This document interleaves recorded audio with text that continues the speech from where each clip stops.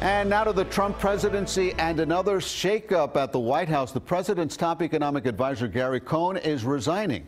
CBS 4's Rudabeh Shabazi is here with details. Hi, Elliot. Cohn becomes the latest in a series of high-profile departures from the Trump administration. Tonight, many are wondering if it has to do with his free trade views and the reported disputes with the president over his proposed tariffs on steel and aluminum. President Trump welcomed Swedish Prime Minister Stefan Löfven to the White House, where the topic of tariffs came up. Sweden will always be helpful. The European Union has threatened to tax American imports in response to the president's proposed tariffs, a 25% tax on steel and a 10% tax on aluminum. This primarily hits longtime allies, Canada, Britain, Germany, South Korea, and Japan. The president hinted at exempting Mexico and Canada if they agree to better terms within the North American Free Trade Agreement.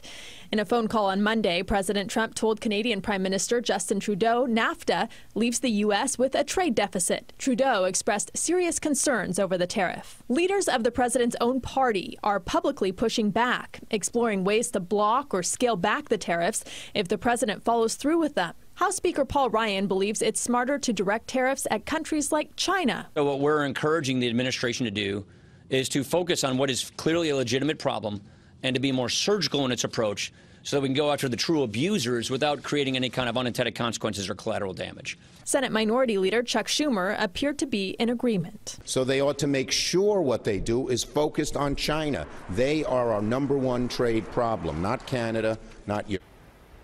A new Quinnipiac University poll shows 50% of Americans oppose the tariffs, while just 31% support them. And 2 out of 3 Americans believe a trade war would be bad for the economy. Elliot?